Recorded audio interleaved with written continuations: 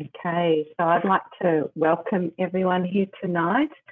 We've got 64 people signed up, in attendance, but we have a lot more registered, so hopefully more will just continue to sign on, log in as we go. I will begin with the introductions and a little bit of brief information overview before we start with our main speakers.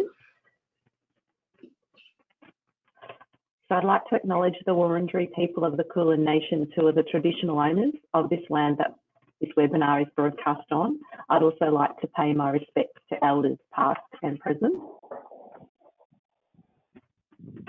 And I'd definitely like to acknowledge all of these people and groups, and certainly our speakers, Dr. David Smulovich, Nicola Baker and Arimbi Winoto, and I'll tell you more about them as we go along. I'd also like to thank the Northwestern Melbourne PHN or Primary Healthcare Network for partnering with us to provide this GP education. Feel free to ask questions as we go. You will notice that you all have your camera and microphones turned off. So in order to ask questions, please type them into the question section. So if you look at the GoToWebinar control panel, which is on the right-hand side for me, there's little arrows and headings, and one of them is questions. If you click on the triangle, it'll open up that box and you can type questions in there. I will be moderating those questions as we go along. If you have any technical questions or difficulties, could you please type those in the chat section? So different to the clinical questions, as Madeline Leonard from Northwest Melbourne PHN is supporting us and monitoring those things to assist you. We are video recording this event, and the video recording will be made available online. I will email when it is available, and we'll create a link from the hospital GP education webpage for you to have a look at. There's other recordings there if you want to have a look at some of our past events. Evaluation forms will be emailed to you at the close of this webinar by Madeline. Please complete them as soon as possible. If you're like me, if you plan to do it later, it won't happen. We use that feedback to plan future events. I think it's necessary for us to collect that data to get the RECGP points for you, and we do really value your feedback.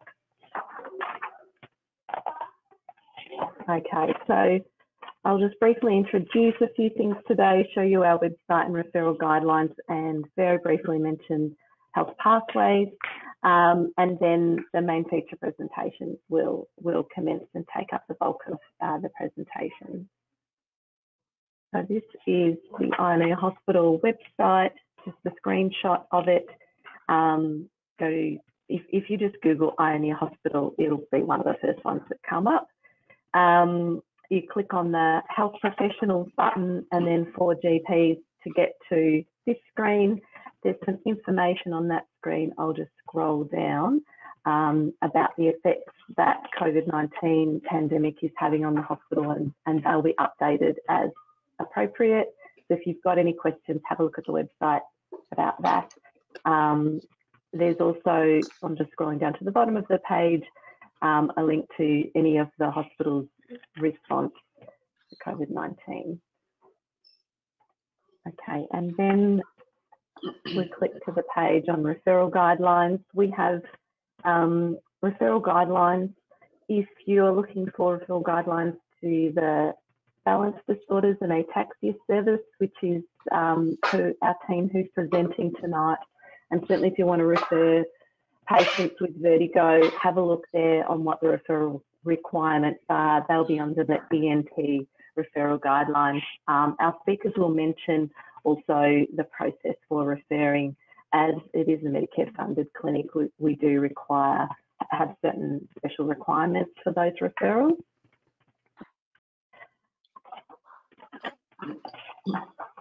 I am not going to dwell on this very much, but I just do want to mention statewide referral criteria.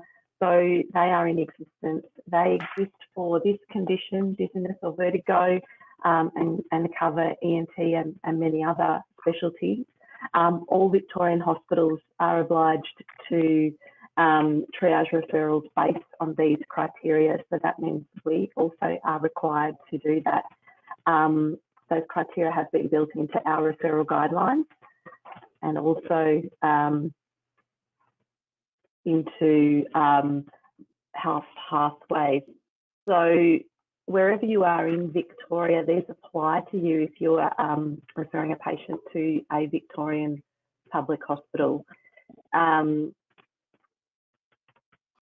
The Melbourne health pathways apply to the majority of metropolitan Melbourne. If you live outside that area, there will be health pathways that apply to you. Essentially, the clinical and referral information or criteria will be very, very similar and will include the statewide referral criteria. But as to where to refer may vary slightly from region to region.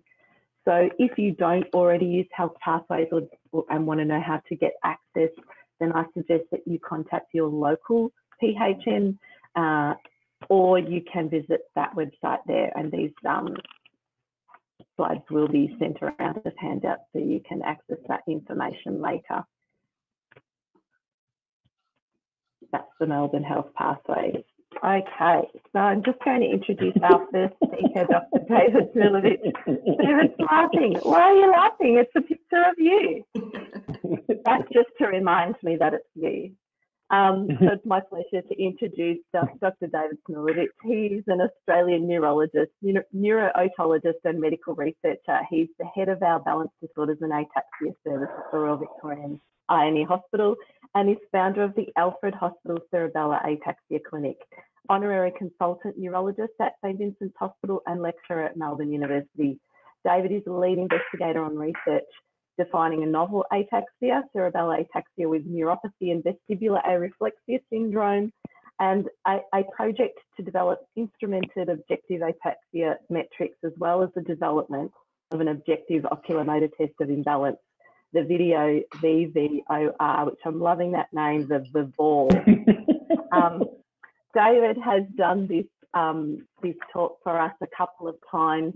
It's still the most popular video recorded presentation that we have on our website. I know I still struggle, and many GPs struggle with this topic, and David definitely helps to make a very seemingly complex topic quite simple. So I really appreciate you speaking for us today. Thank you. Take it away. Okay, thanks, Lena. Now, where are my slides? There they are. Can everyone hear me and see my slide? Yes. Yep. Okay, good. Well, Lena, thanks for the intro and all the pressure there. So I'm going to talk about a clinical approach to the dizzy patient. I've just started my timer, so hopefully I stick to time. I'm very happy to be interrupted and saved from myself for any questions or comments. Alrighty, so let's, my slide isn't advancing, hang on a sec. Phone B, there we go. All right, so just first off, a little bit about our service. So it's a multidisciplinary service. We've got different doctors and different allied health clinicians. So we've got neurologists, we've got an otologist, so a specialist ear ENT surgeon. We've got trainees from ENT neurology and emergency. We've got Australia's largest group of vestibular audiologists who do all the testing. We've got an Omniax positioning system, which I think I've got a photo of later, and we'll talk a little bit about. We've got a vestibular physiotherapist who's going to talk to you soon. That's a RIMBY, speech pathologist, social worker, etc. Now, I don't know why, but I was told to include referral information, and I swear I put it on this slide yesterday, and it's not here. So I'm going to get in a lot of trouble later. No. But there will be, at the end, information on how to refer to us. But I think the main message is, if you're going to refer to us, just just refer into the clinic. There's no need to choose whether you want the medical clinic, the audiologist, the Omniacs. We'll organise all that if that's what you want. Okay. So on our website, we have a patient portal, and we did this because Dr. Google is such a terrible doctor, and we were so sick of hearing about patients' concerns. So you can, if you like, direct your patients here, and there's information on balance disorders, balance testing, and it was written by a person who knows how to translate medical into English. Okay, so just a couple of things to get out of the way. The first one is that there seems to be some confusion, and we sort of have patients coming in who say, oh, can you look in my ear and tell me if I've got an infection and that's why I'm dizzy? Do I need antibiotics, etc.? And the thing that we sort of have to explain to people is that the balance mechanism sits in the inner ear. So it's not visible from the outside, not with an ophthalmoscope or otherwise. And it's not remediable to antibiotics. And it's not caused by common viral infections. We will talk about the one specific case, and it's usually fairly obvious. So otitis externa, otitis media do not cause dizziness. I've made the second point, so I'm going to keep moving. All right, so in terms of a toolbox for dizzy patients, I think the first thing is, as always, a good history, but it doesn't need to be a long history. From my point of view, the main targeted questions are, can the patient define their dizziness? 1. 2, is it constant or is it episodic? Now, as you'll soon see, most causes of dizziness are episodic, but a lot of patients tell us that it's constant, and I think mostly they're lying. And I think the reason for that is that they mix up all the awfulness. So what I do is, if a patient says to me it's constant, when I ask, I say, is it that you're spinning all the time, or is it that you're spinning periodically and in between you just feel awful? And they usually answer the latter. Now, the importance of that question will become obvious, I hope, in a couple of moments. The other question is, what triggers vertigo? And the most important dichotomy here is really motion-induced versus spontaneous. Can you sit in a chair doing nothing and your dizziness attacks you? Watching TV is not spontaneous because that can sometimes be a strong visual trigger. Or is it when you move? Now, patients will often say, I'm moving my body, but it's their head that moves. So I might ask them, do you go to cross the road, look left and right, and all of a sudden you're feeling woozy and don't know where you are? So that's motion-induced. And that reason for that will also become obvious. All right, in terms of the examination, it's really just a screening neurological examination. It's nothing fancy. I know neurologists love to scare other doctors into thinking they need to do a 4-hour examination, but that's not at all necessary. The only two particular bedside tests that I would suggest is one, a Hall-Pike manoeuvre, and I'll speak very briefly about that, and Arimbi will go through that in more detail. And the other one is a head impulse test, which will also be covered. Occasionally we do an audiogram, and here, particularly if we're thinking of manoeuvres, and I'll talk a little bit about that.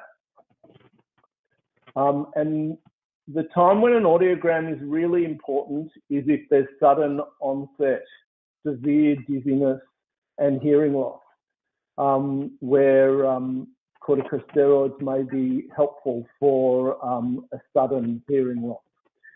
And the last point is that brain imaging is not often required And quite simply, this is because the standard imaging that's ordered is a non-contrast CT brain.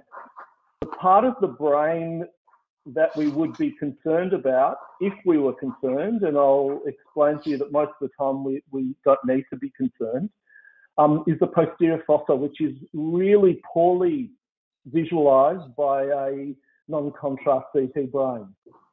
So the important consideration here is that our patients will have isolated vertigo. They are not presenting with vertigo and other central signs, because then they don't belong here.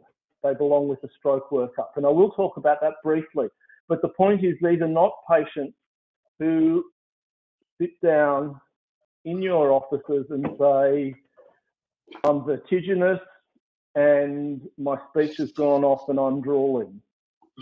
I'm being a bit silly, but I think what happens is that there's a confusion that we need to exclude a stroke in every vertiginous patient, but we don't. So where we're talking about isolated vertigo and no other CNS red flags, the CT brain won't be very helpful, because what can a CT brain visualize? So it can visualize a fresh bleed in the posterior fossa, but that's not going to give us isolated vertigo. It can visualize a large mass, but again, that's not going to give us isolated vertigo. Both of those conditions would give us vertigo plus a range of other CNS abnormalities. The imaging modality of choice is an MRI brain, but we will see that that's not very often required. All right, very basic bit of physiology. So our chap on the left is physiology man. And what's happening here is that he's turning his head to his right. That's a large arrow on top.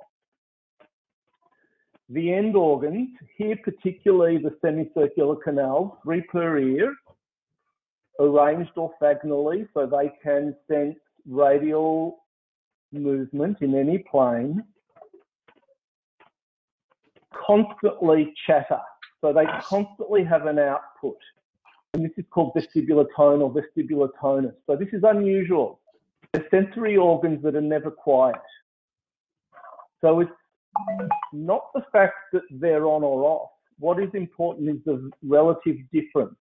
So when our man here turns to the right, he excites the ear, which he's turning towards, which is his right ear.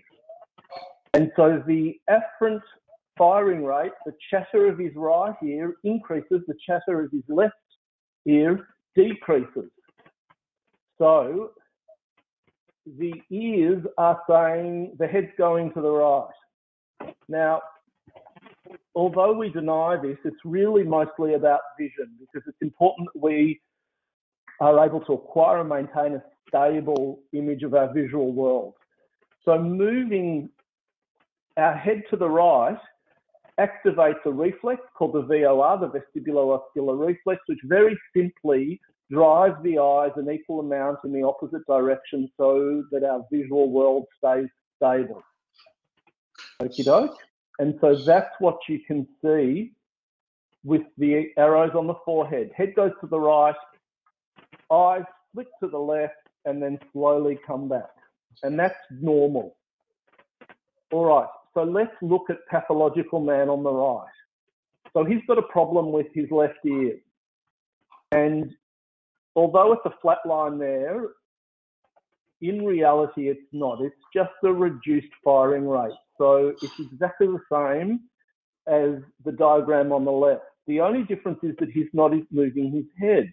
So what's happening here really is that the vestibular output is the same as if the patient was moving their head away from the affected side. So it activates the VOR, which flicks the eyes to the left, but because the head's still looking straight away, the visual world is flicked to the left, and then the eyes move back into the center and then flick again, and that's what drives the vertigo. That's why people's worlds spin when they have a vestibulopathy. All right, so the eyes have it. And here what we're going to see is an abnormal eye movement. So this is nystagmus. It's got a quick phase and a slow phase. The quick phase is the phase that grabs our attention. And I can't grill you, can I? But what I usually suggest is that people ask themselves when they look at eye signs, which are much easier than you'd think if anyone had bothered to teach them in medical school. Is there an abnormality? Question one. Yes, of course. Which plane is it in? Now, there are only three planes. It can be in the horizontal plane, the vertical plane, or the torsional or rotational plane. So this is in the horizontal plane, and the fast phase is moving to the right, and so that is right beating nystagmus.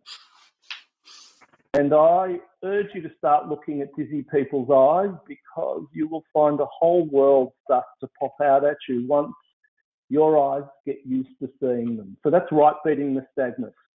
And that's what happens when you have a unilateral vestibulopathy, which we saw in our cartoons on the last slide.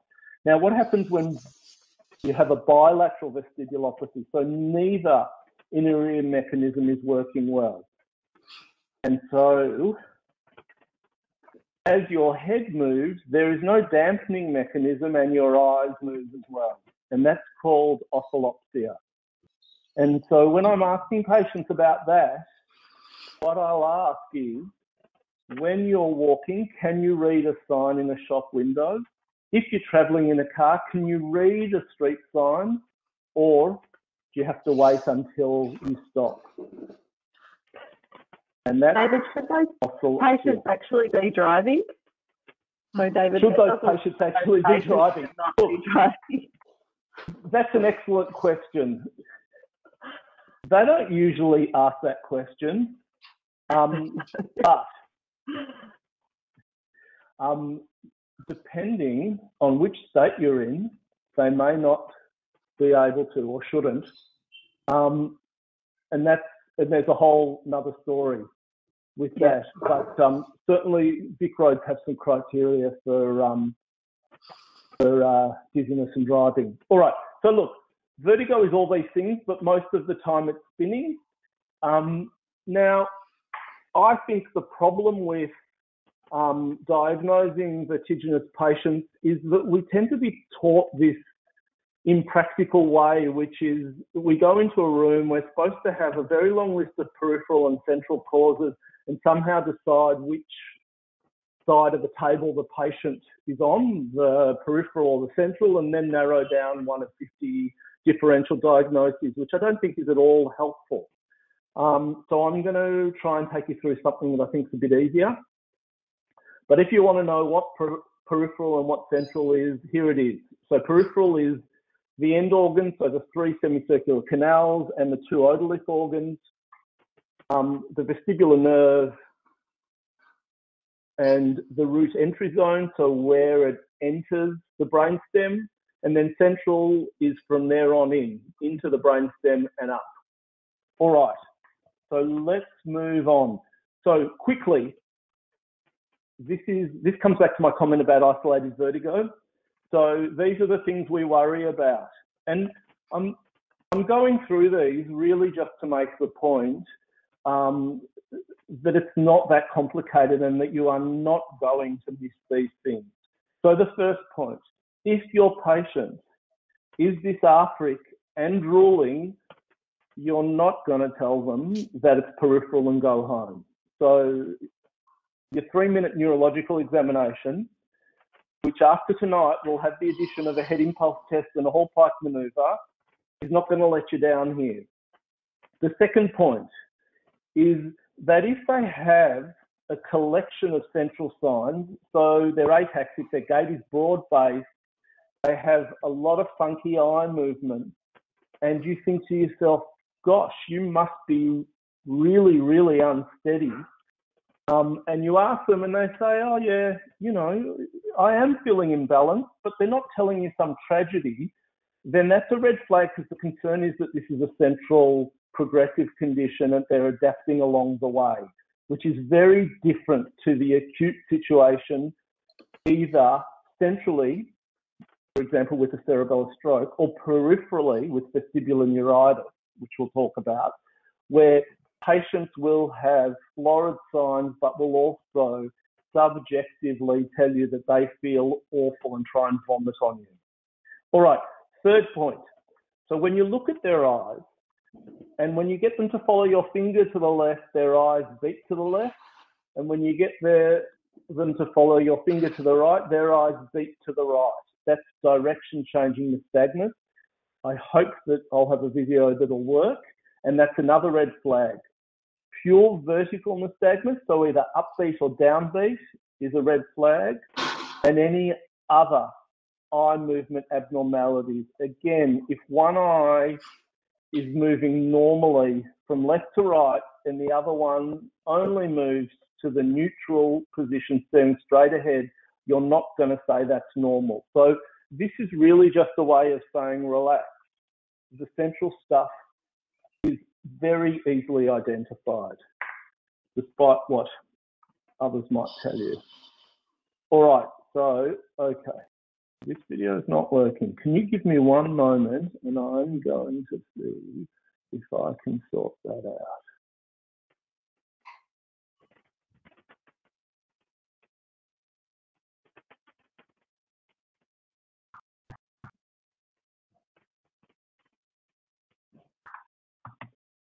Despite how much preparation we do, the videos often give us grief.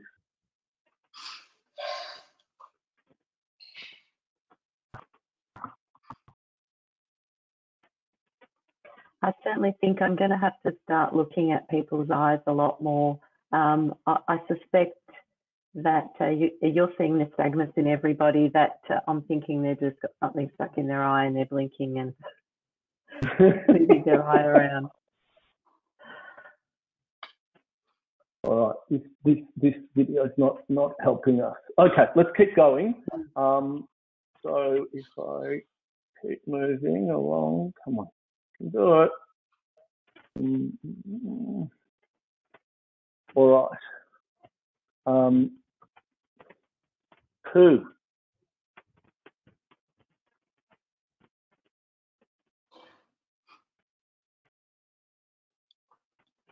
If you roll your mouse over that, does it? No, it doesn't do anything. Okay. No. What I'm going to do, because I think I've still got some time, just to see if I can get up the video. It's just gone 7 o'clock, David. So I've got that I'm in 20 minutes. That I've got, sorry, 20 minutes. Is that right? I can't remember. Is it 15? Terrible. I think it's 15 to 20.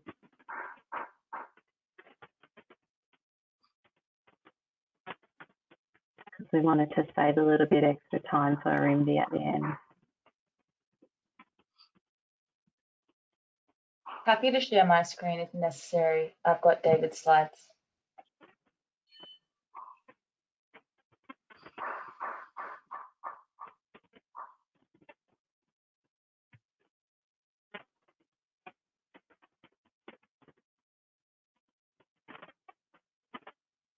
Okay, so let me just say the trick will be, can you see this Yes. eye that I've just put up? Yes? Yes, can see it. Okay, Yep. so is it moving now? Yep. A little bit. Wait, give me one sec.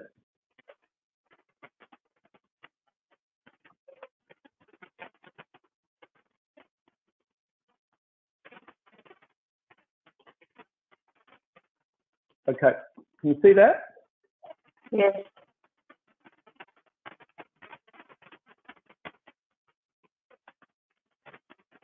So that's downbeat nystagmus, and that's the most common central nystagmus that we see. All right, I'm going to keep moving. All right, so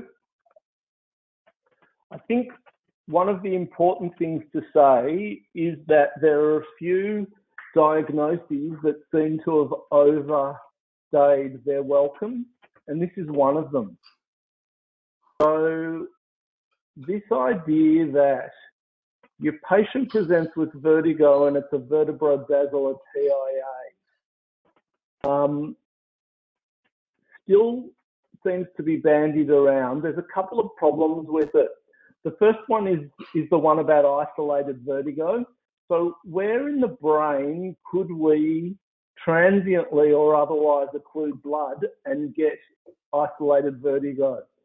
So the issue is pretty much nowhere, because there are about 16 vertigo centres. So that doesn't work. The next thing is, what's the likelihood of getting a TIA that recurs many, many times and doesn't really alter?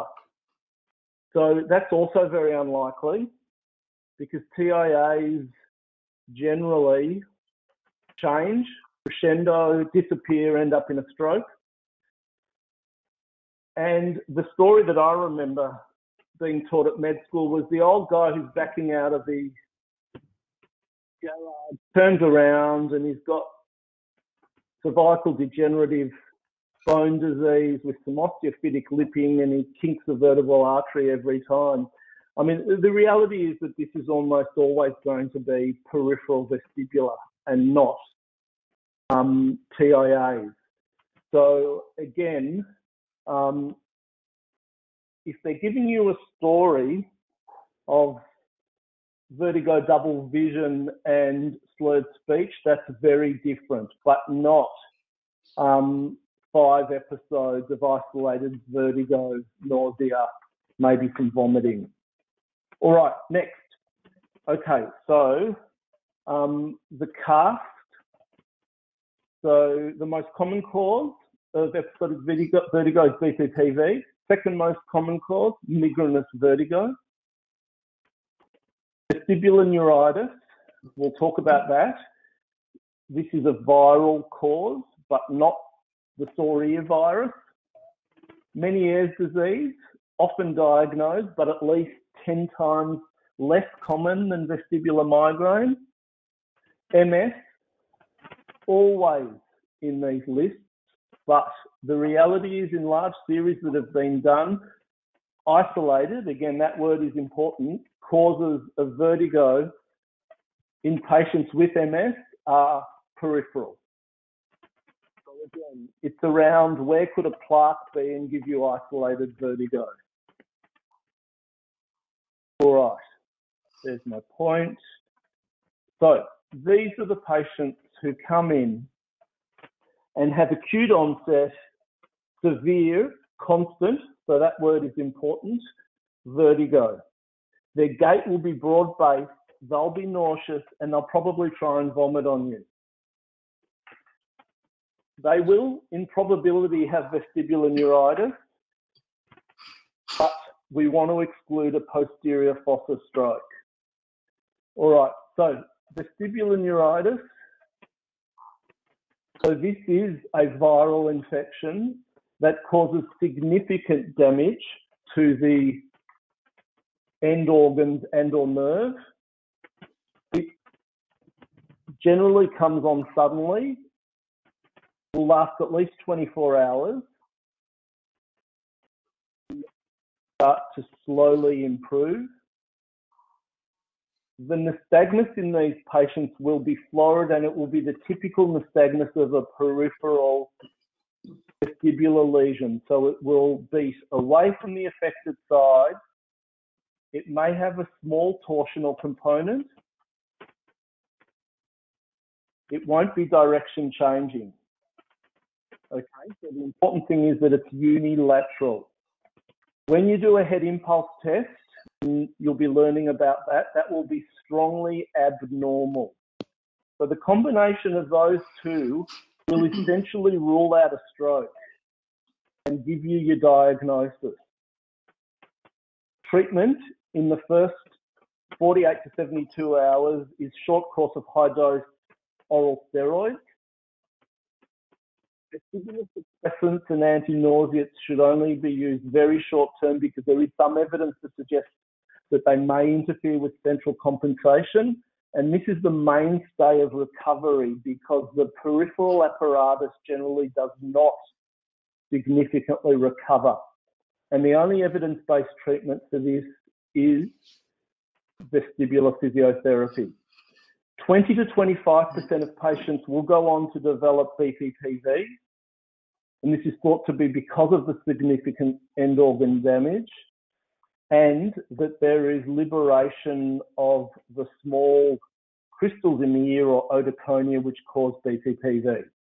And there'll be more about that later. So, sorry, David, could I interrupt you just for you to briefly talk about GPs prescribing steroids, oral steroids for this condition? Should we be doing that? Look, yeah, straight away, please. Prednisolone 50 milligrams for 5 days, no need to wean. There's a reasonably good evidence base to show that it will improve recovery. So straight into it, please. Does it reduce the chances of going on to have BPPV?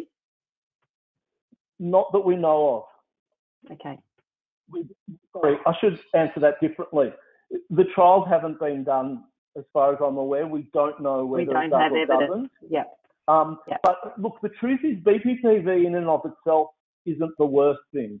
The worst thing is poor compensation, and these patients end up on a disability support pension because they don't compensate adequately. No one ever sends them to a vestibular physiotherapist, and it's terrible.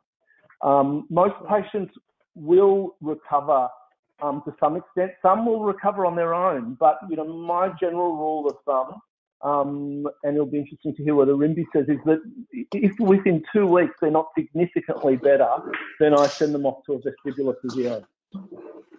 Yeah. Alrighty, so the eye movements for this, remember, are unilateral, beating away from the affected side.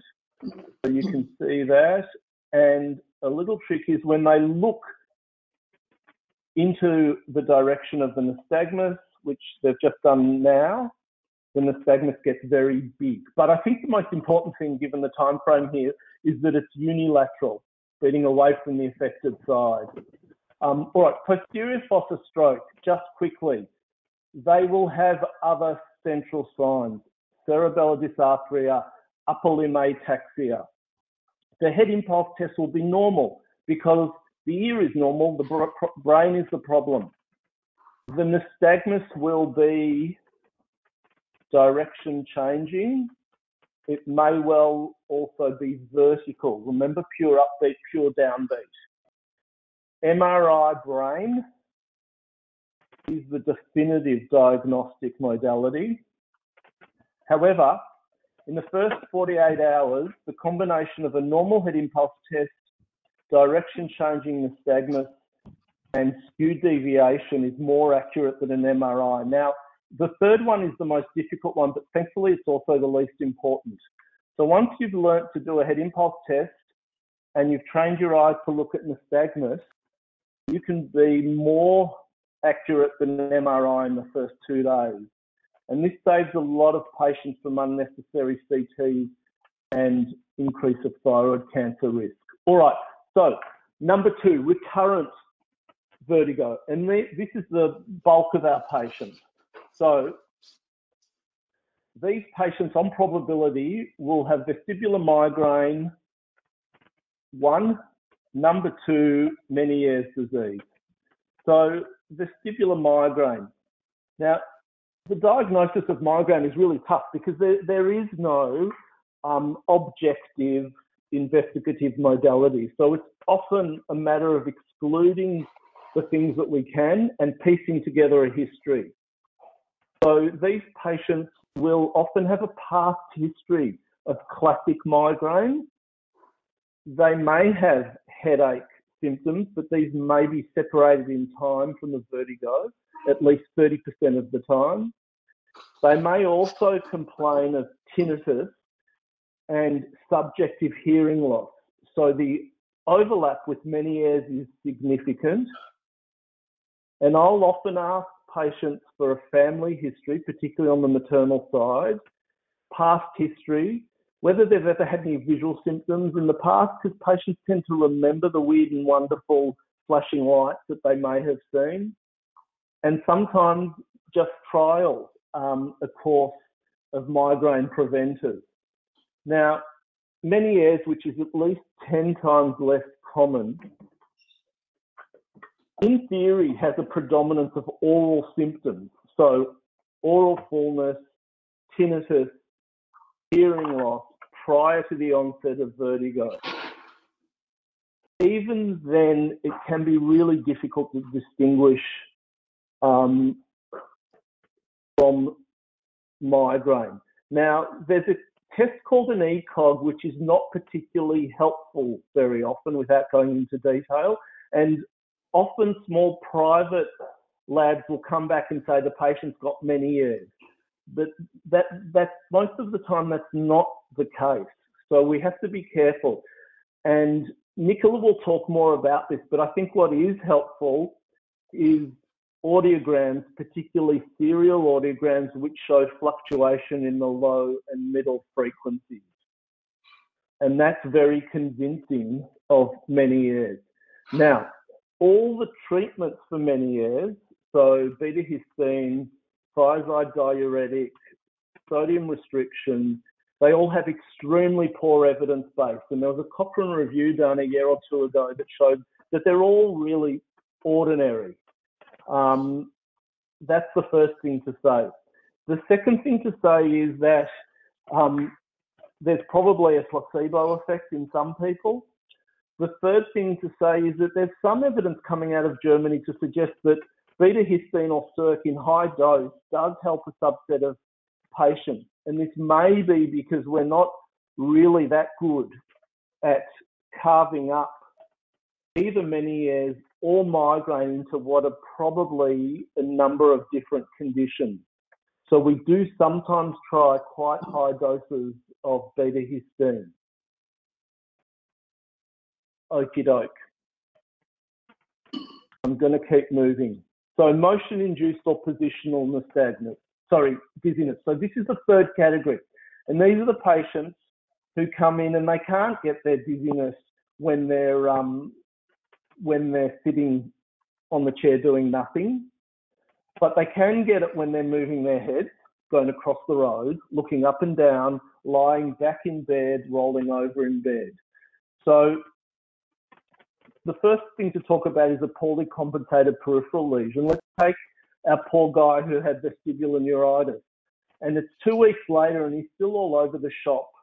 He looks pale, he can't walk in a straight line, he doesn't know when he can go back to bed, to work.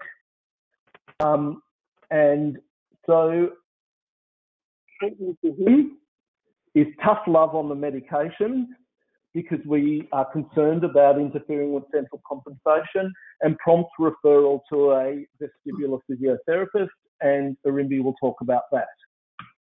BPPV, the most common cause of vertigo. Now, there are a few important things to say about this. First of all, the underlying pathology is the otoconia, the small calcium carbonate crystals, which are part of the vestibular apparatus, become loose, enter the semicircular canal, alter the hydrodynamics, cause a positional dizziness. Now, I want to list for you how you cannot make a diagnosis of BPPV. So you can't make a diagnosis of BPPV across the desk. Even if the patient gives you a great story for BPPV, that's not adequate.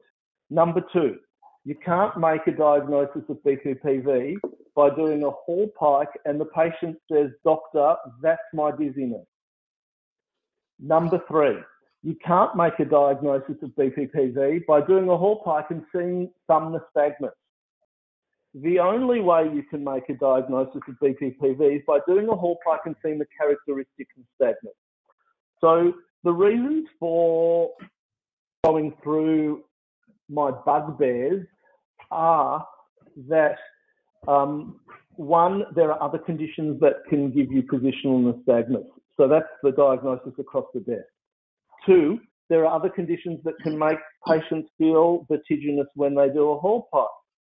3, there are other conditions that can give people abnormal nystagmus when you do a hall pipe. They include central positioning nystagmus, and a subset of those have a structural cause. So we have, I think now, 6 patients who have gone off to the neurosurgeons after having been treated for BPPV because they do have symptoms in the hall pipe. They do have nystagmus, but it's central, not peripheral. So I think Arimbi's going to go through in detail with you the nystagmus, but it's characteristic, and it's the posterior canal which causes 80 to 90% of BPPV. And I'm just going to show you a very quick video. And so what happens is the patient gets laid back in the hall pipe position, nothing happens, you get this torsional upbeat, which you can see, and it should start picking up. Looks like it's moving slowly, and the videos are an epic fail. So let's wait for Arimbi. Oh, let's have another go. All right, so look, I've been through 3 presentations, yep. So I've been through acute onset severe constant, vestibular neuritis. We can exclude a posterior fossa stroke with our examination, particularly once we learn how to do the head impulse test. And we're used to looking at nystagmus and the direction changing nystagmus. I'm sorry about the videos, but if you email Lena or myself, I'll happily send you links to the video. Otherwise, YouTube has good videos. David, if they're links, we can send them out with the handouts if you include them if you send them to Madeline. Right. Okay. Number 2 is recurrent or episodic vertigo.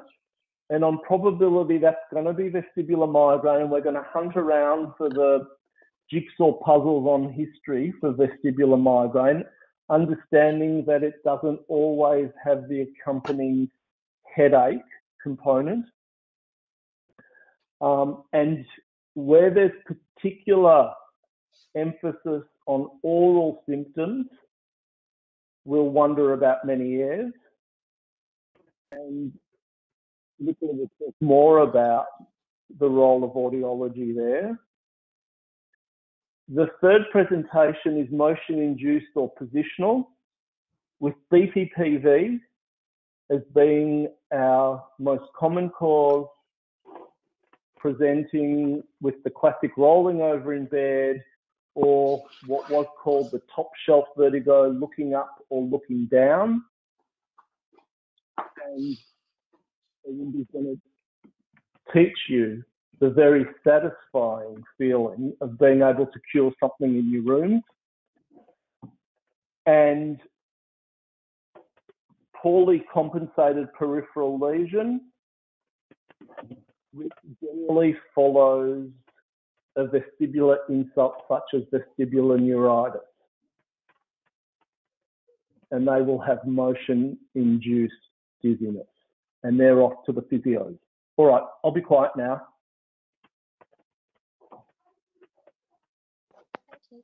Thanks, David. Oh, yes, sorry, my turn.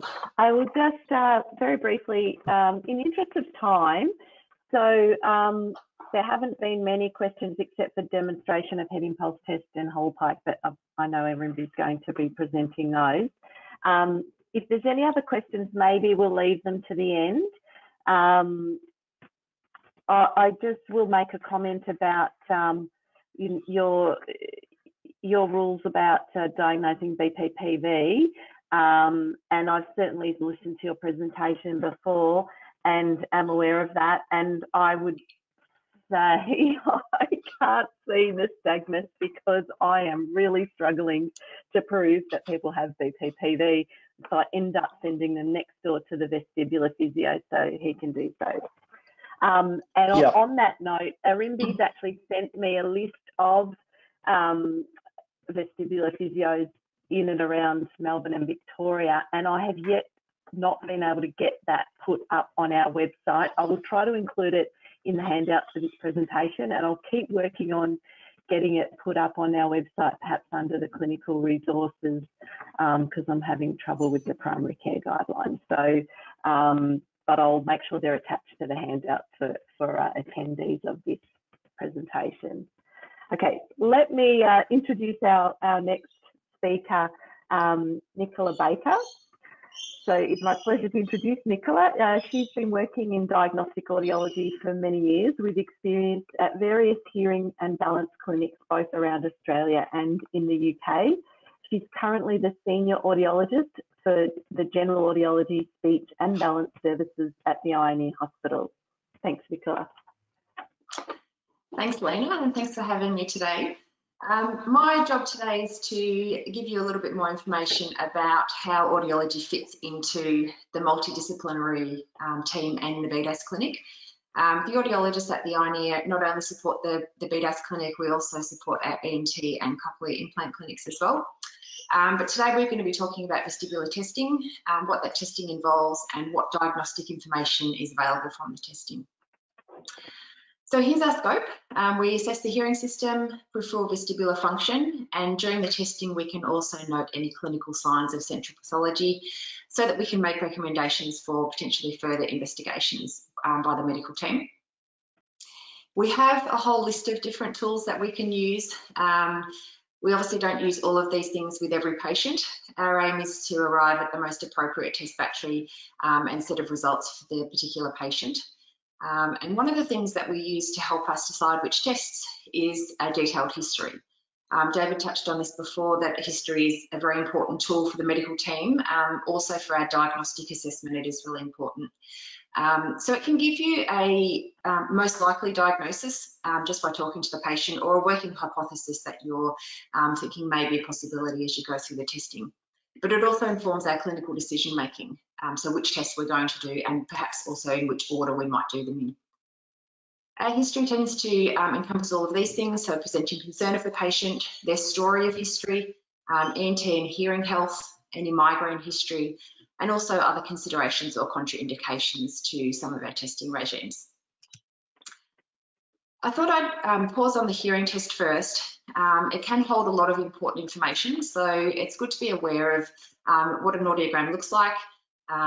It's basically a test of behavioural hearing thresholds, so the very softest level that somebody can hear at different frequencies. So it allows us to determine the degree and type of hearing loss and which frequencies are involved.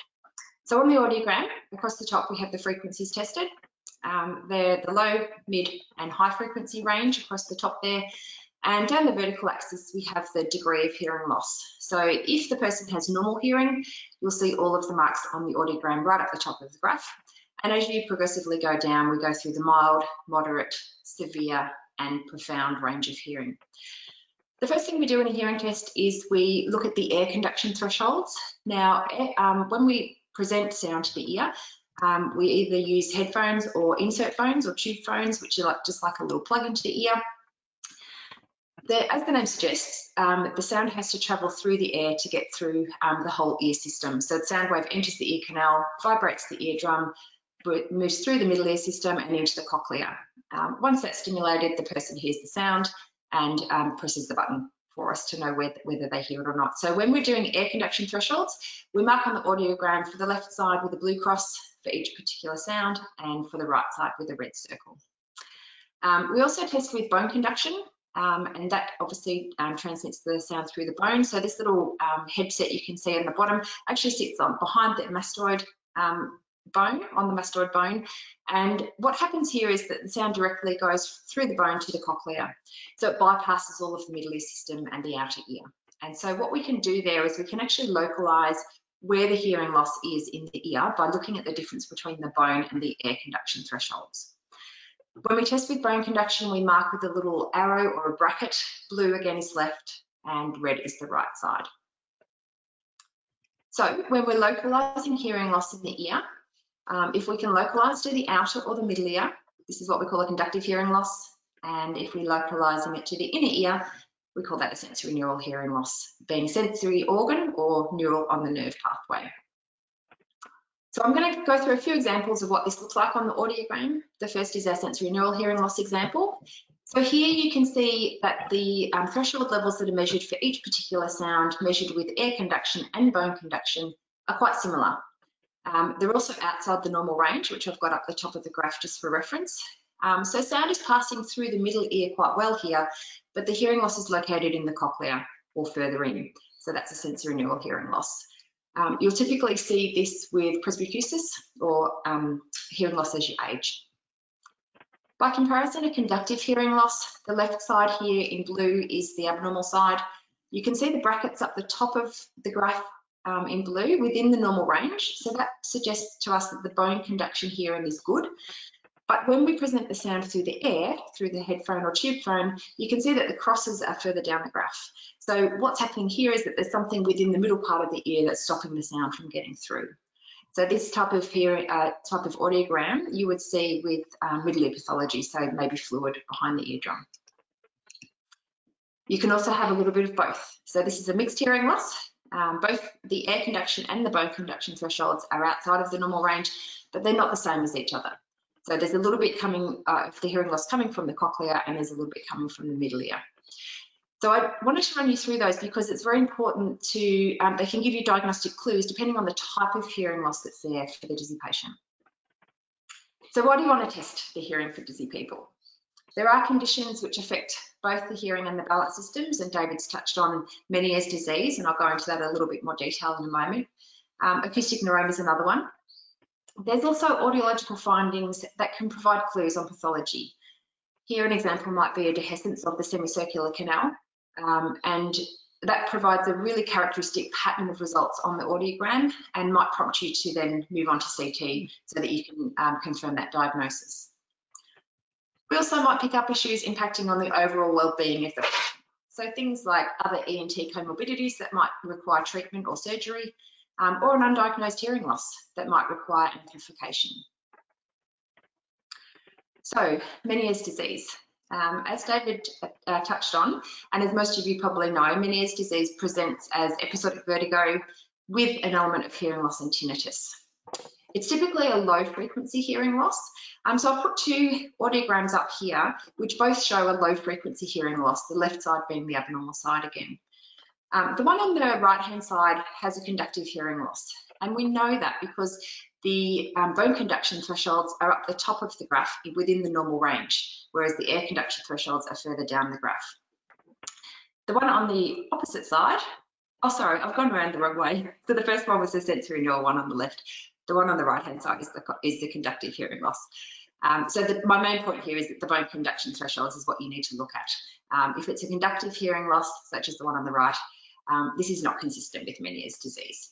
Meniere's disease needs to have a sensory neural hearing loss in the mid to low frequencies, typically has unilateral tinnitus, and also both of these things are usually temporally correlated with their vertiginous symptoms. So they have a big episode of quite severe vertigo, roaring tinnitus, and the hearing loss is noticeable as well during that time.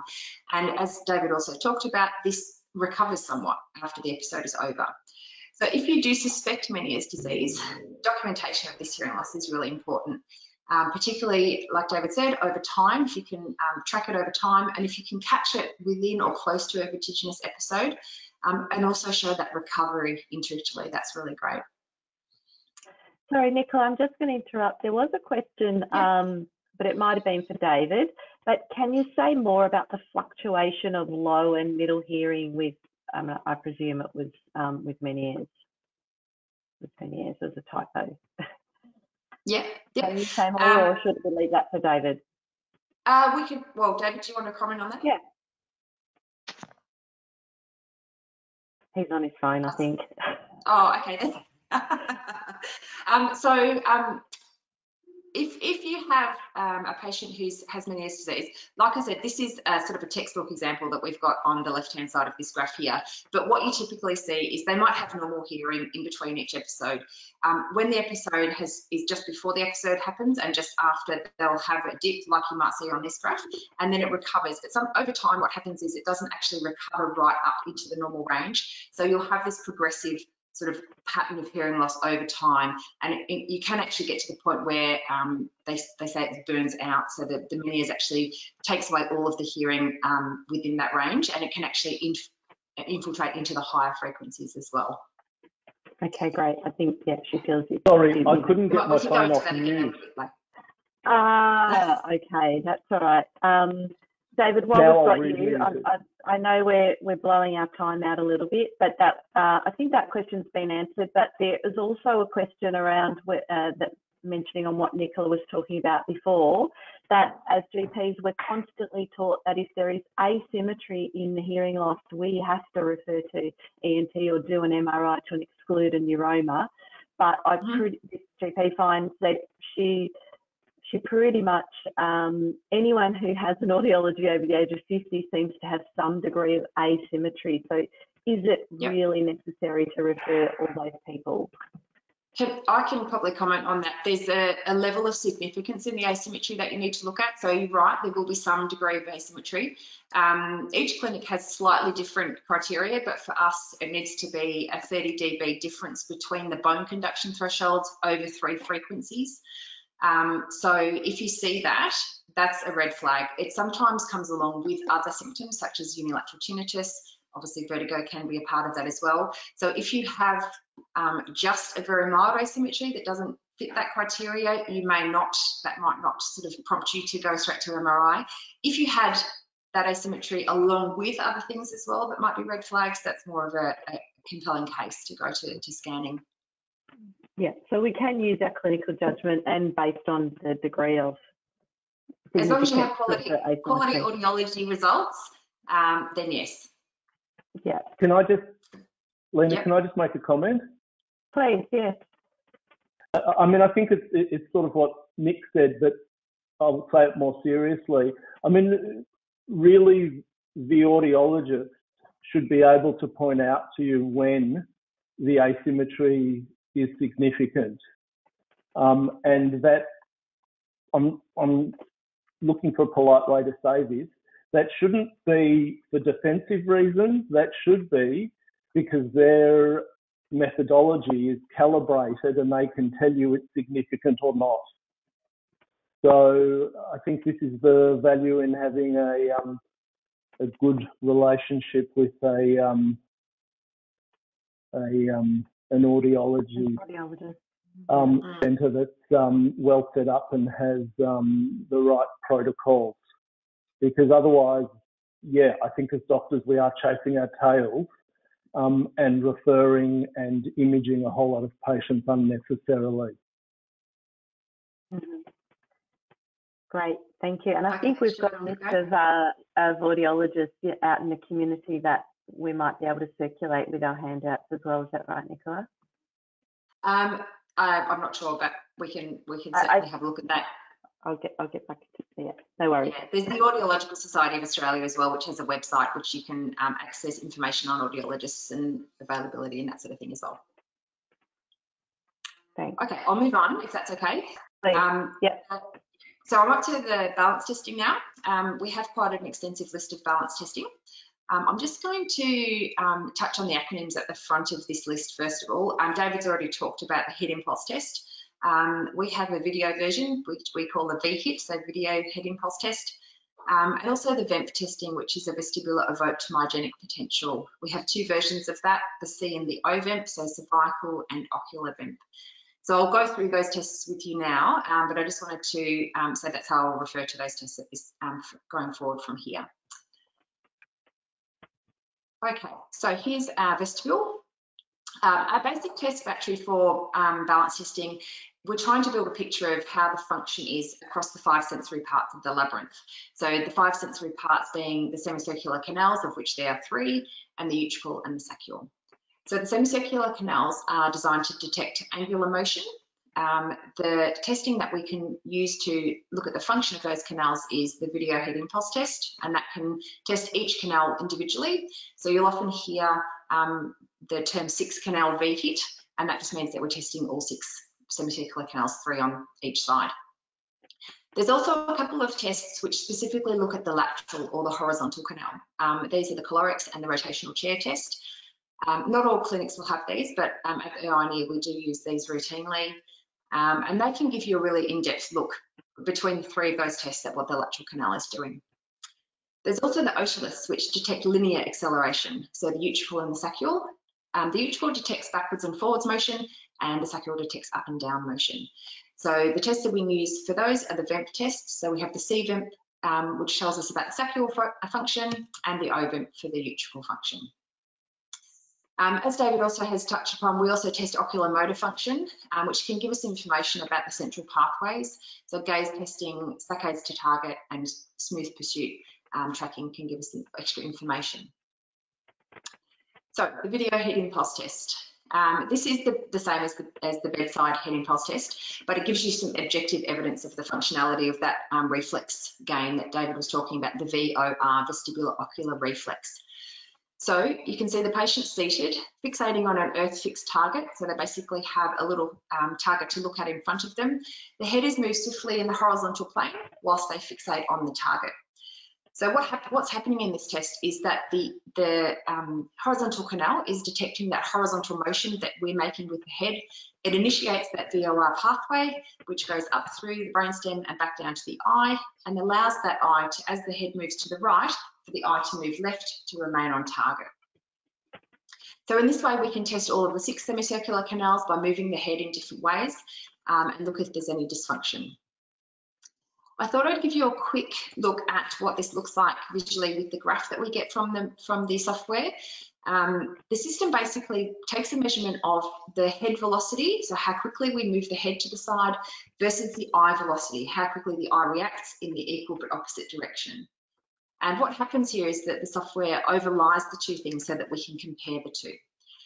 In this example, you can see some blue traces and the red traces. They represent the head movement. So the blue traces are a leftward head movement and the red is the rightward head movement. They're also overlaid with grey traces, and that's the resultant eye movement. So this is where that software has matched them up to see whether there's a difference. In this normal example, you can see that there's not a difference. They match really well. Next one down is a unilateral vestibulopathy of the horizontal canal. On the left is the abnormal side here. And what you can see is that the grey tracing, instead of completely following where the blue trace goes, it cuts through the middle, and then there's a shower of spikes on, at the right-hand side of that trace. So what's happening here is as the head is being moved to the left, instead of the eyes automatically moving right, the eyes are staying with the head because the ear hasn't picked up that the head's moving towards the left-hand side.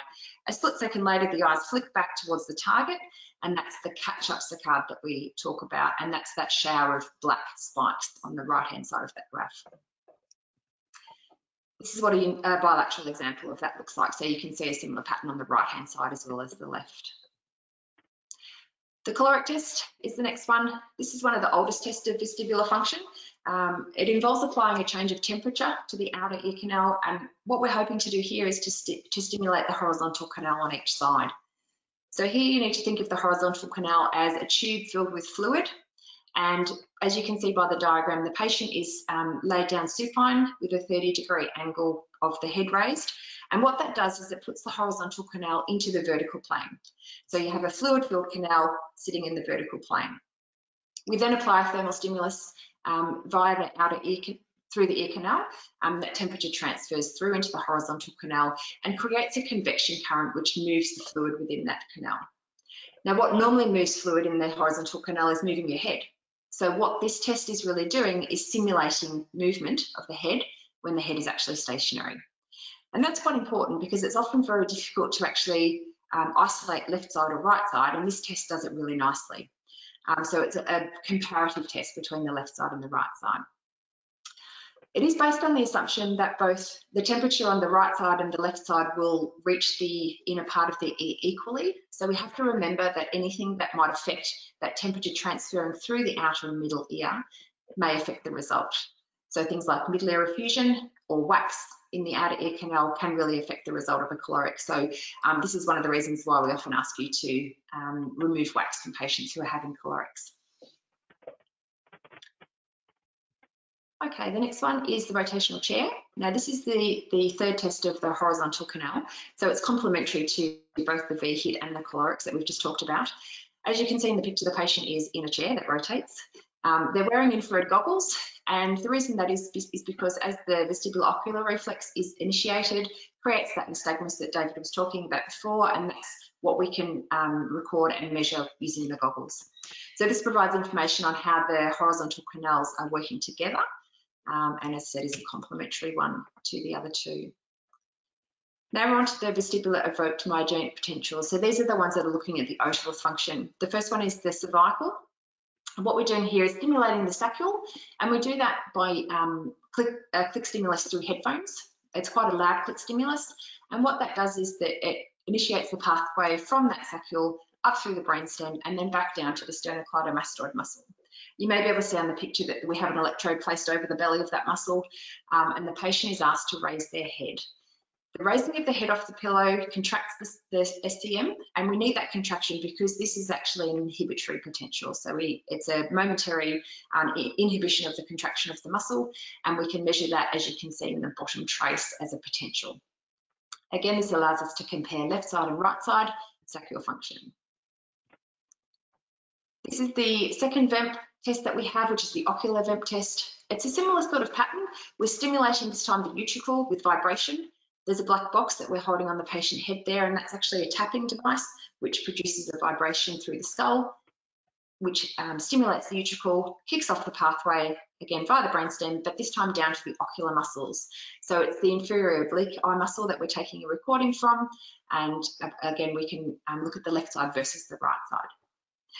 So those tests that I picked those tests in particular because they're ones that we do for pretty much every patient, and you can see the reason why. It gives us a picture of the whole working of the vestibule and all of the 5 sensory parts.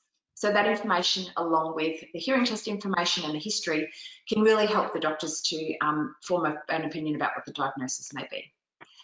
We also do a few other adjunctive tests to that. I haven't got time to go into those today, but one of the most important ones is the positional assessment, which I know Rimby's about to speak about now. Okay, great. This has actually already been touched on, but while I've got everybody's eyes, I did just want to talk about hearing. It is time critical, which is the main point here. So if you do have a presentation of a person, usually unilateral sudden deterioration of hearing, if you have no clear evidence that there is a middle ear involvement or you're not sure, please get audiology done as soon as you can. And if you do see a sensory neural asymmetry, like we were talking about, that can be something that can be managed if it's looked at soon. So refer directly to ENT or to our ED if you're local.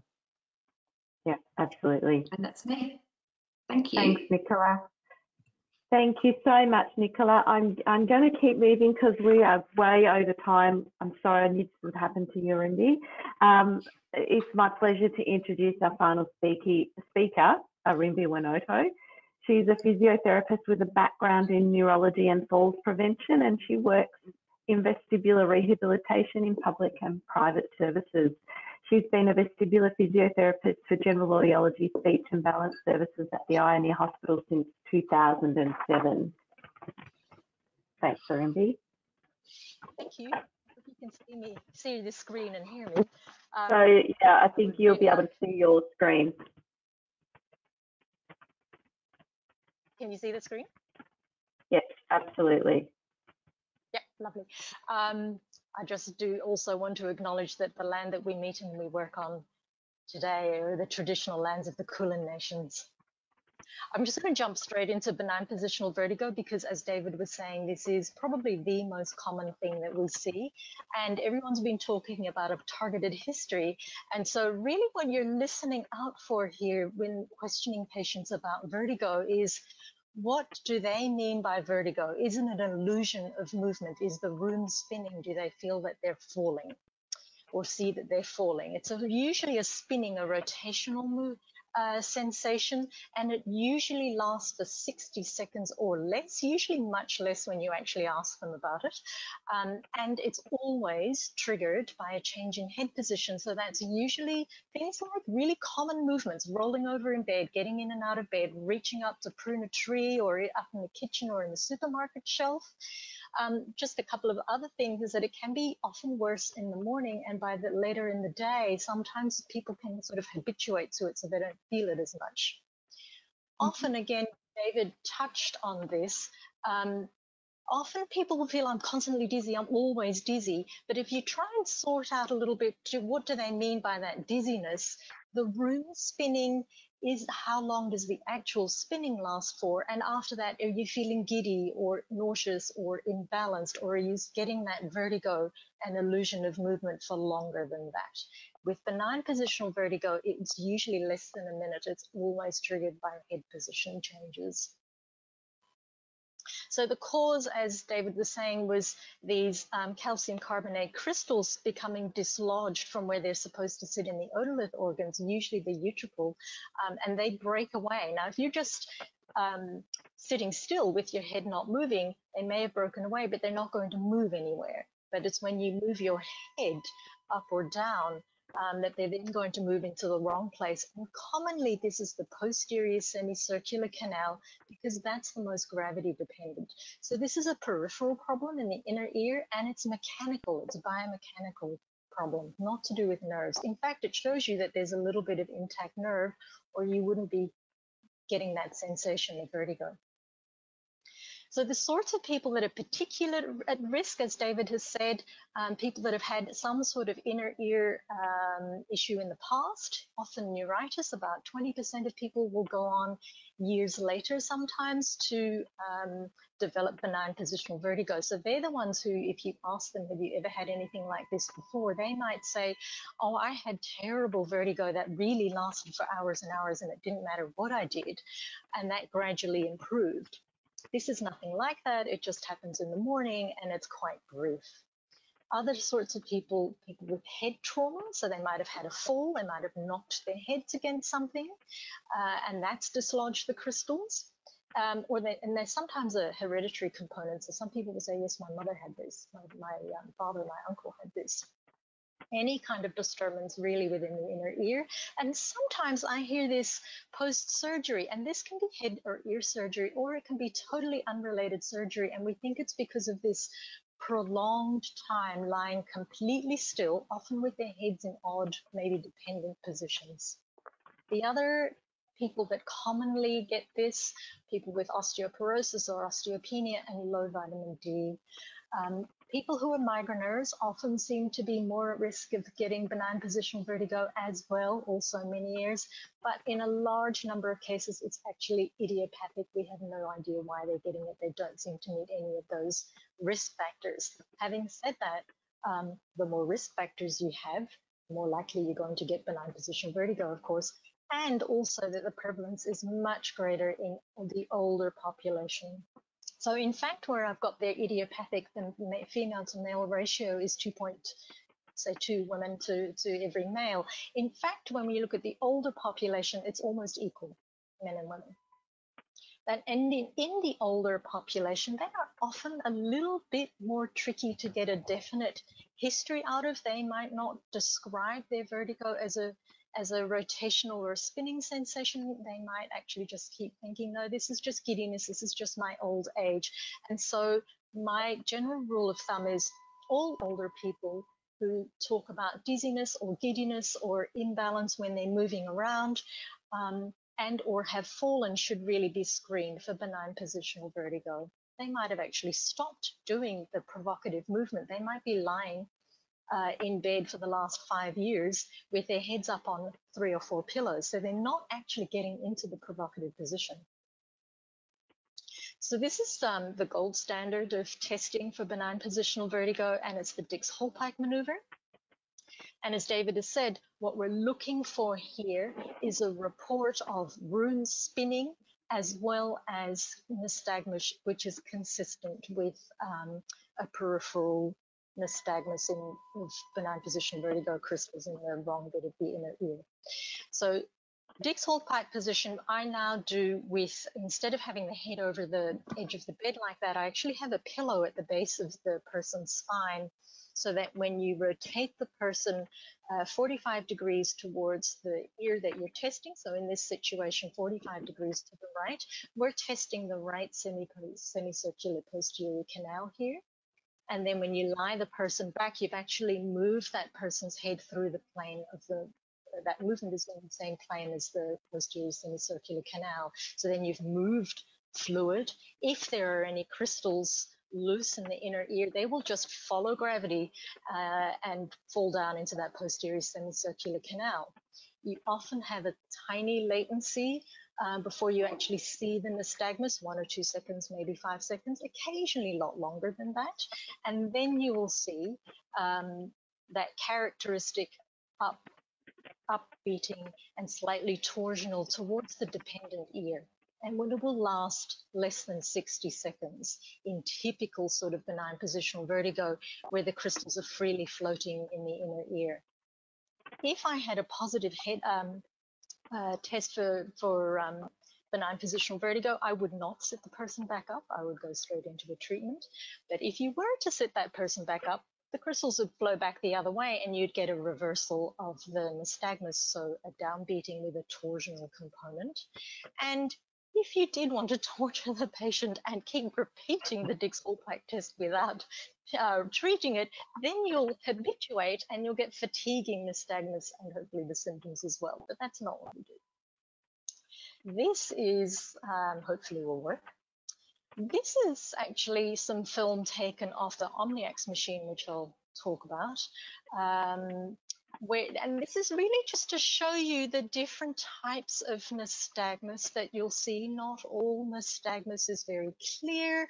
Obviously, you can get different types of delays before the onset. You can get different sort of vigorous type of beating, but you can see with all of these different patients, they've all got this upbeat component to the nystagmus as well as that torsional, and it'll be torsional towards the dependent ear or the ear that you're testing. We would then go ahead and treat this, not sit them up. In this situation, we've got a left posterior semicircular canal canalithiasis, so freely floating otoconia in the semicircular canal, and in this situation we've got a Dix Hall pike test to the left, and then we've kept that person with the head dependent. This is a fairly quick video. I tend to keep each position without moving to the next one for about 60 seconds because we want to make sure that gravity has had time to act to move all the crystals down towards the most dependent part of the semicircular canal before you roll the person through to the next one. Otherwise, you might be leaving some of those crystals behind and they might go somewhere else where you don't want them to go. It'll still be benign, but it'll be more complicated. So here we are. This is the second position. Those crystals have moved through a little bit further along the canal. This is the third position. The nose is tucked down into the shoulder on the opposite side. And then when they sit up, those crystals have hopefully popped back into the utricle where they belong. This is that little video sort of diagram.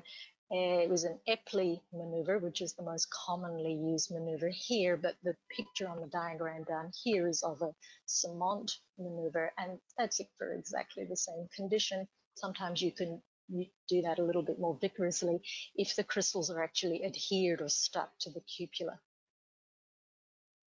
So basically all that treatment does, it's a mechanical problem. We're just using gravity to move the crystals back to where they belong. And so we call those cannular through positioning maneuvers. It can be a Semont, it can be an Epley. We can use different maneuvers on the Omniax machine. Brandt-Daroff exercises, although they can still be useful, is technically not a repositioning maneuver because we're moving to both sides without really keeping the head and going through a rotation and having the head below the horizontal. However, people do improve if they're given Brandt-Daroff exercises, but it tends to take a lot longer. So we can treat somebody with a Semont or an Epley within 1 or 2 treatment sessions. Brandt-Daroff, when they've looked at it in various studies, takes a lot longer than that. And what we're looking at here is people adhere to a program of doing 5 sets of Brent Darrow exercises 3 times a day. That's making someone feel vertiginous 3 times a day. And it will work within sort of 3 to 14 days. I think the average was something like 10 days.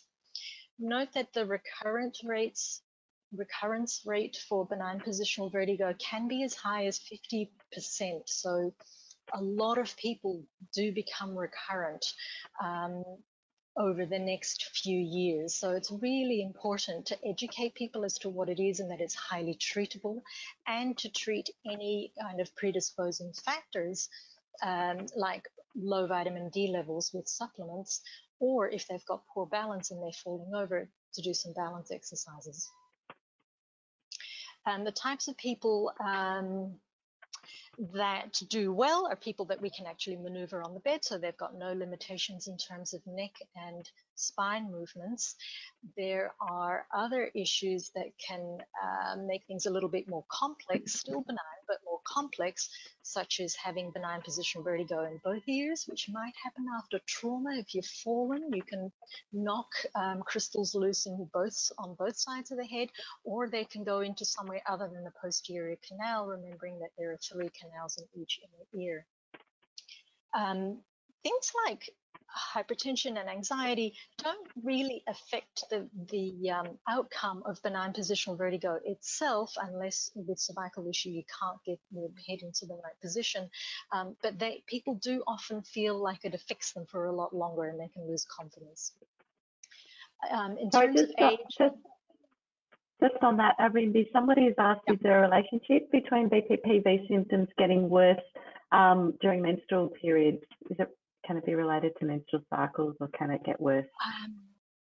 I often think that they might have actually a migraine component to that. So David might want to talk about that as well. Yeah. But benign, and look, also if you have benign positional vertigo and you're having hormonal changes as well, then yes, definitely that can make you feel it more. So it will have more a symptomatic effect.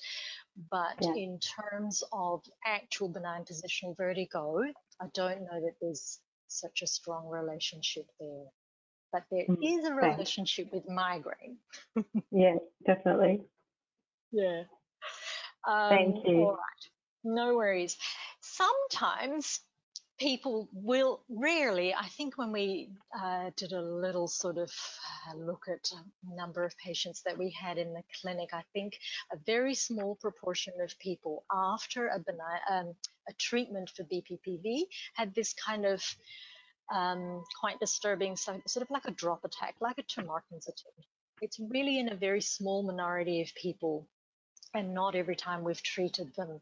And it can be a bit of a shock to both the patient and the therapist. And we do get people to sit still for at least 5-10 minutes after a treatment and wait in the waiting room if they're able to. Some people, particularly older people or people who've got comorbidities such as migraine or other things that affect their balance, will feel a little bit more giddy after a treatment. That is not necessarily an indication that the treatment has not worked. But some people do, for the first 24, 48 hours, feel a little bit more woozy, but not necessarily vertigo. If they are still getting vertigo with positional changes, then yes, we need to do another assessment and treatment. But if it's giddiness, dizziness, I usually say to them, wait 24 or 48 hours and see how things pan out. And if it's definitely, we can always look at that again. But sometimes that's just a balance feature, particularly in older people. Again, education, explaining to people what has happened and why they feel the way they feel, often helps reduce that anxiety and improve confidence. And they know that it's treatable, so they can always come back. So this is the Omniax machine. I think that's David in the Omniax machine on pause. And we tend to try and treat people on the bed as a first choice, but This is really, really helpful for people who have any typically sort of musk issues at all, musculoskeletal issues. So if they've got really restricted neck movement, or they've got problems with the lumbar spine and we can't get them to roll over or even to lie flat on their backs, then this chair is fabulous, because all it is, you just have to sit still in the chair. We strap you in really tightly. We stick a camera on people's eyes so we can record the eye movements, and then the only thing the patient has to do is keep their eyes open so that we can see the nystagmus, and they can tell us whether or not they feel vertigo with that nystagmus.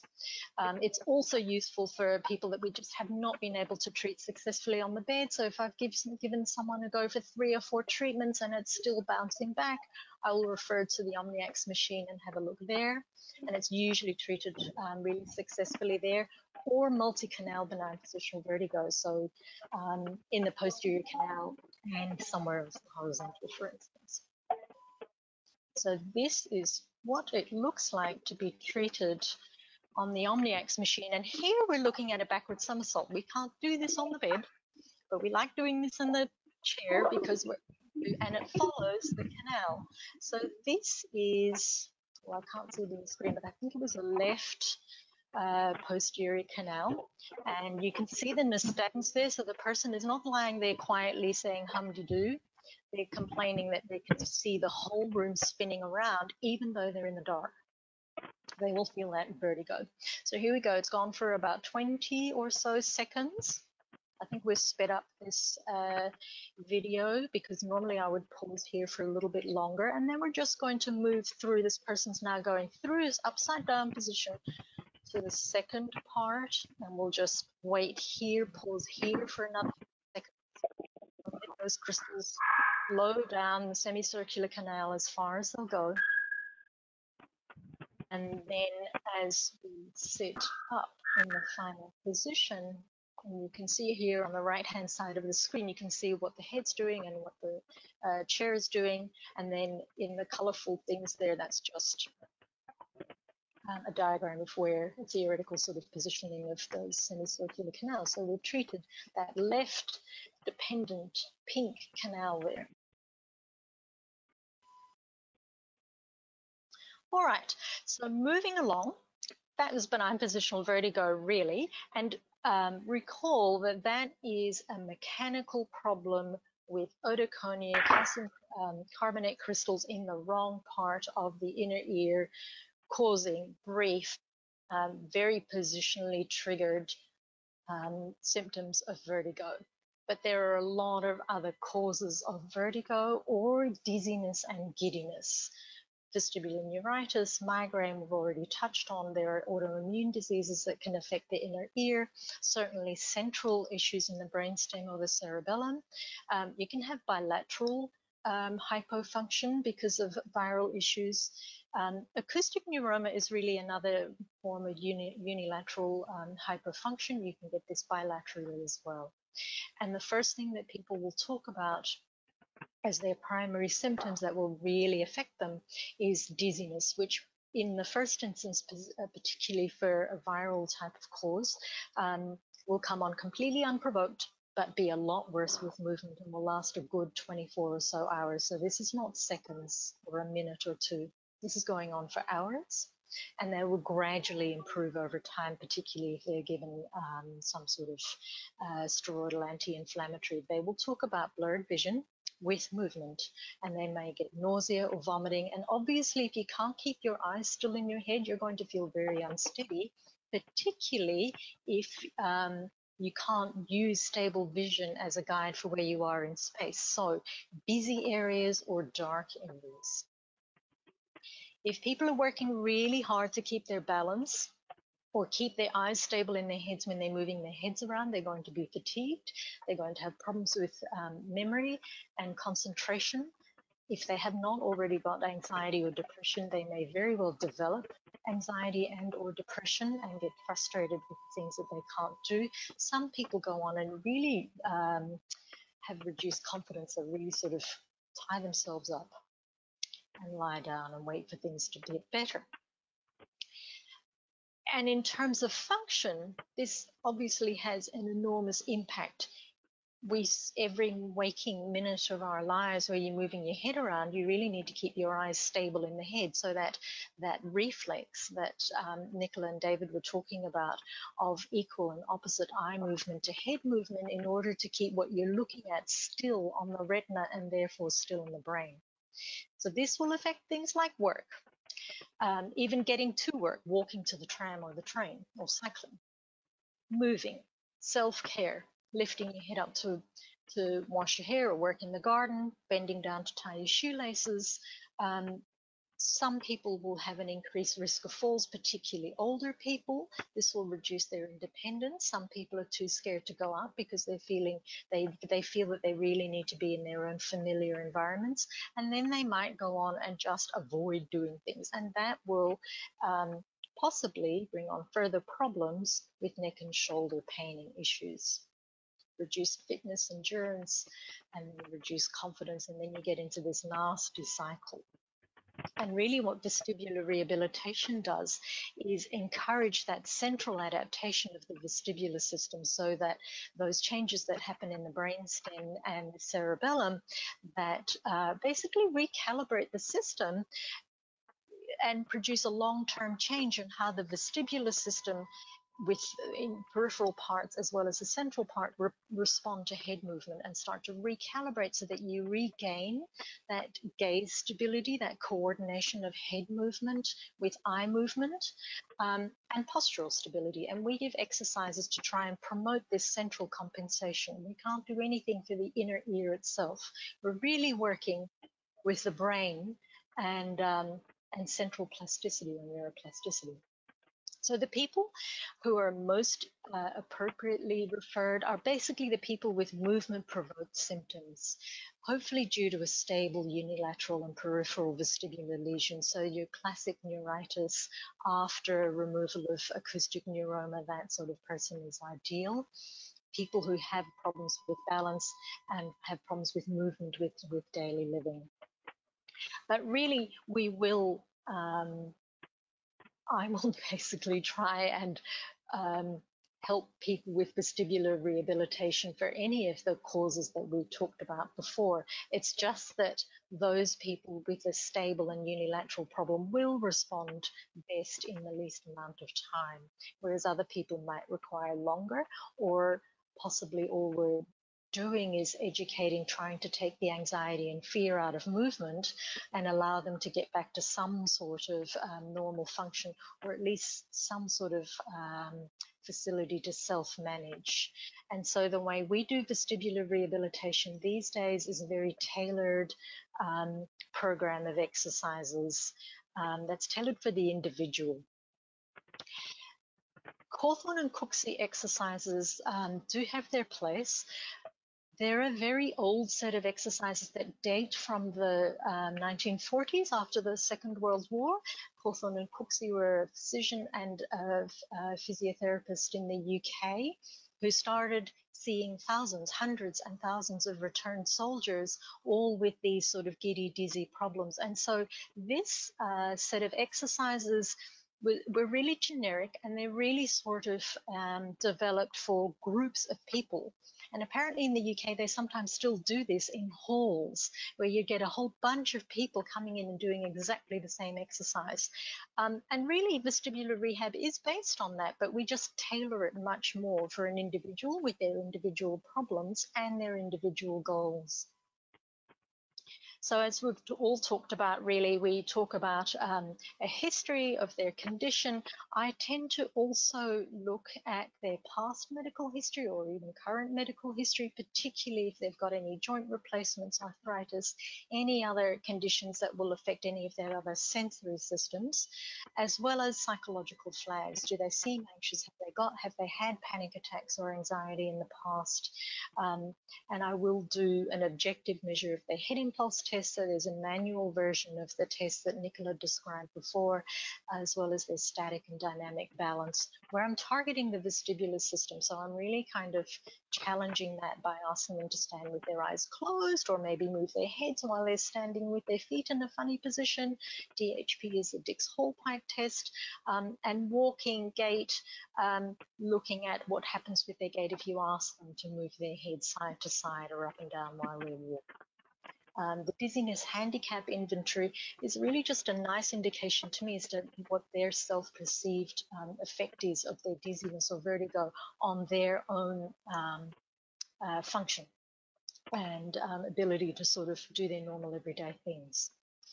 Education and counselling and explaining why they feel dizzy, whether that's benign positional vertigo or neuritis, or what the effect of an acoustic neuroma is on their balance system, is really kind of paramount in trying to rehabilitate anyone with exercises, because really what I'm doing is getting them to stir up a little bit of their dizziness. And we work on basically all parts of the balance system, so eye, ear, head, but also a little bit of strength and a little bit of movement. So habituation exercises are actually movements that cause a little bit of their dizziness, which they repeat. And it's graded exposure. It's really based on the psychological sort of principles of teaching people to overcome or deal with things that they've been avoiding. So this is the classic one where we're just asking someone to turn themselves around, and really the symptoms should not be too great. They can't make somebody fall over or throw up or vomit, and it should reduce within a reasonable amount of time. I can't send people home with exercises that are going to make them feel awful for the rest of the day. But as they repeat these, then the symptoms actually reduce, and then they'll hopefully be able to move a little bit more easily, and I can progress the exercises. Gaze stability training is sort of the #1 exercise for a hypofunction, such as with a neuritis or an acoustic neuroma. And there again, what we're trying to do is recalibrate the system so as to improve that coordination or that synchronicity of eye movement to head movement in an equal and opposite direction at the same speed, so that the eyes always stay completely coordinated with head and what you're looking at stays stable and still. Again, balance and gait retraining, but really trying to target the vestibular system, so challenging that with an uneven surface or additional head movements or eyes closed. The people who do best really are the people who we get to see early, so within the first 2-3 weeks, a month, generally do a little bit better, and also people who actually adhere to the exercise program. So I can give people exercises to do, but if they don't do them in the same way as they take medication, I'm not going to expect change. Length of program is so variable between people. Vestibular suppressants, as David was saying before, try and discourage people from taking Stemetil or diazepam or those sorts of things. Some people need to do the exercises, but really what we're trying to do is wean them off. Age, I have asterisks there because it doesn't really have a big impact on the actual outcomes. A lot of older people do really well with vestibular rehab, and sometimes it's just because they've got time to do the exercises and they don't have to run around looking after children or rush to a job. They can actually focus on themselves a little bit. But the red flags for me are anxiety or depression, and sometimes they may need actual separate psychology input to help deal with that, and or comorbidities that affect their other systems. So I often talk about joint replacements or OA, but just memory or problems with vision or a peripheral neuropathy because of diabetes, for instance. Also consider people with those sorts of multi-system effects, such as with diabetes, or older people who've really developed a huge fear of falling. Strength and balance groups or falls prevention groups, often in public community rehabilitation centers, can be really, really helpful for these people, and they're usually multidisciplinary.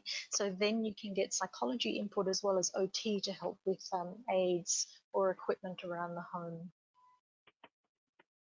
And that is just about it, but I will leave you with this. Thank you so much, Arimbi. We have gone way over time. Yes, I know. My fault. I was Absolutely. supposed to time manage, and I did a terrible job as per usual. But I didn't want to cut you off because I thought it was actually very interesting and important information. So thank you so much for that. I guess we'll just iterate this last slide in terms of referring to our balance disorders and ataxia service, that you can use the Iron here referral form if you want to, but it's okay just to use your own normal referral template or letters, as long as you address the referral letter to Dear Neurologist and make sure that it is Medicare compliant, because it is a Medicare funded clinic. I think waiting times aren't too bad for a public hospital outpatient clinic, but it's probably still around the sort of 6-week mark, would you say? Does anyone have any idea? Yes, David's nodding his head. So, yeah, so most patients we can get in within 6 weeks. If there's concern around falls or poorly compensating vestibulopathy, then we can get people in within a couple of weeks. Awesome. Yeah. I certainly use the vestibular physiotherapy, who's very well located next door to my clinic. It's costly, but I'm fortunate enough to work in an area where patients are happy to pay the price, and it really does help just lock in that diagnosis when I can't see the torsional nystagmus doing the whole pipe maneuver, and certainly, yeah, is a great help. So we will include all of that sort of information in the handout. There is one more question, if you just indulge us, with a quick question on, if you try the Epley manoeuvre on the wrong side or in the wrong direction, could you make things worse? No, you just won't help. And then no, it just won't make it better. Yeah. And then you it just won't make it better. But you're not going to hurt them. Okay, awesome. Okay, I think there weren't any more questions. So really, thank you to you guys for presenting. Evaluation forms and link will be emailed to participants at the close of this webinar. Thank you so much for all of you who hung in there and gave up so much time tonight, not just our speakers, but the attendees. There will be a video recording available. I'll email my emailing list when that's available to watch from our website. What else do I need to tell you? If you're not already on my emailing list, then please sign up at gpliaison@ioneer.org.au. Our next GP education webinar is on the 2nd of December, and we'll be covering an approach to diplopia by Dr. Rahul Chakrabarti. Registrations are open, so if you go to the Northwest Melbourne PHN website and look at their events program, you can sign up to that right now. Thank you so much to the team from our Balance Disorders and Ataxia Service, Dr. David Smilovic, Arimbi Winoda and Nicola Baker for your fabulous presentations. Thank you, Madeline Leonard from Northwest Melbourne PHN, for all of your support with this webinar, but also for your ongoing support of our GP education program. Thank you to everyone who attended. I think that's it for me. Any final comments from anybody else? Thanks, everyone. Thank you. Thank you, guys. Okay, I think we'll conclude there. Thank you.